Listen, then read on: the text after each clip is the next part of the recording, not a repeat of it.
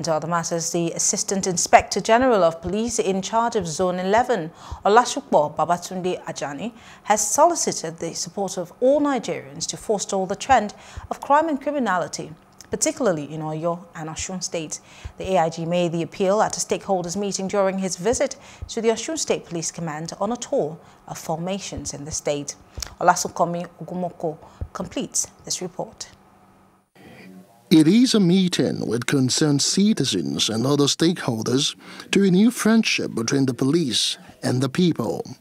Addressing the forum, the AIG in charge of Zone 11, Babatunde Ajani, implored the stakeholders to have continuous dialogues as it is the best way to maintain law and order. He advises parents to talk to their wards and the need to respect the rule of law and constituted authority. If we unite together and cooperate together, all of us will get there together. Where are we going? We are going to that promised land of peace and unity, where adequate security is key. That is our goal. But without cooperation, we can never get there. So the new police regime that is in power now, we have decided that we want to do transparent policing. We want to partner with the people. No master, no servant. We want to do it together. Police cannot do this thing alone. I appreciate what you have been doing for us. But let us go deeper inside our own personal houses and talk to our people.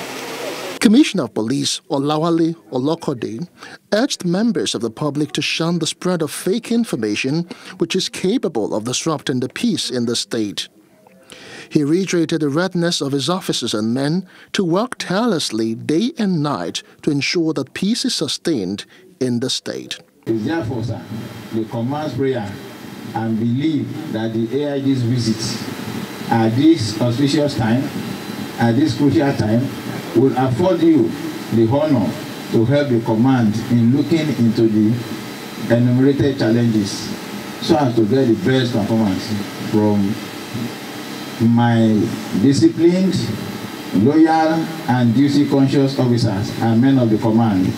The meeting was attended by representatives of local hunters, members of the PCRC, and other civil society groups.